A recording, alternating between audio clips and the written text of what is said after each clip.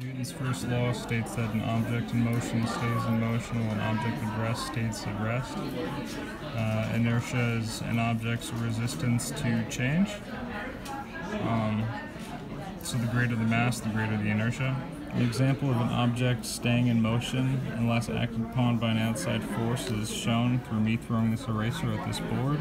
When I throw the eraser, it stays in motion until it's stopped by the impact of the board. Example of an object staying at rest is this eraser. No outside forces are acting upon it, and therefore it's staying at rest. Newton's second law states that force is calculated by mass times acceleration.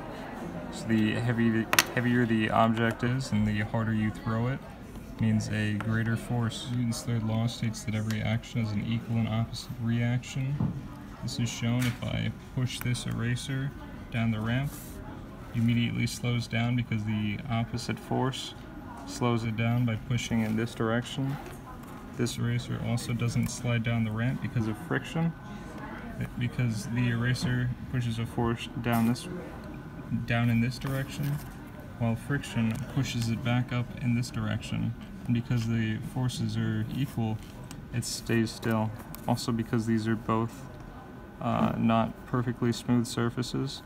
So if these were both perfectly smooth, this would just slide right down.